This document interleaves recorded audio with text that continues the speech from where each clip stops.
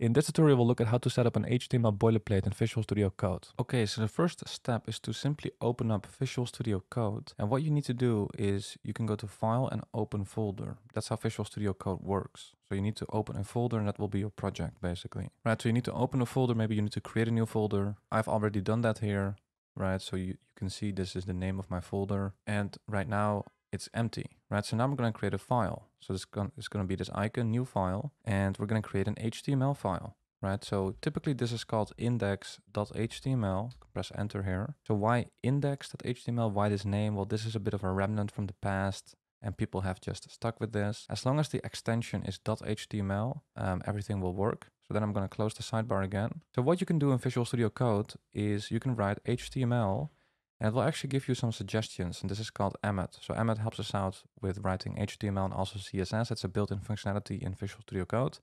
And then we want the second option, and if we then press tab, you get an HTML boilerplate, right? So here we can just add some space here, and then you can change the title, right? Tutorial.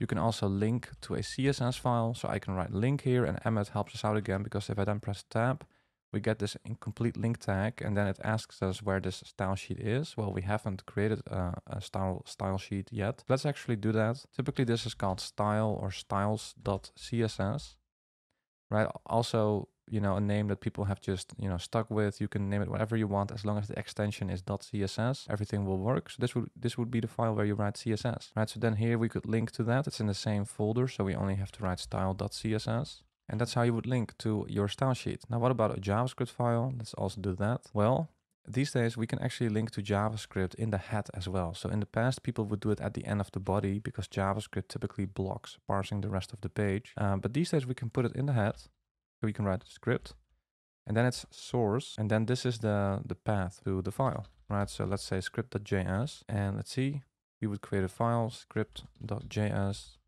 And then here is where you would write JavaScript. A bit strange perhaps because we don't use link here, we use script, and it actually has a closing tag here. Now when you do it in the head, it's a good idea to use defer here, because this will prevent it from blocking parsing the rest of the page, right? So it's actually really important that you master the underlying fundamentals of web development. And to be honest, it's mostly CSS and JavaScript. I have courses on them, definitely check them out. You can find the links in the description. By the way, if this was helpful, I'd really appreciate it if you could like and subscribe. Also, check out my courses on CSS and JavaScript if you want to take those skills to an advanced level. Because in there, we will build some beautiful real-world projects from scratch so you can see how everything fits together and really master CSS or JavaScript. And I will also release other courses soon, like React and Node.js. So if you want to be notified, then make sure you are subscribed to the email newsletter. You can find the link in the description. Thanks for watching, and I hope to see you soon.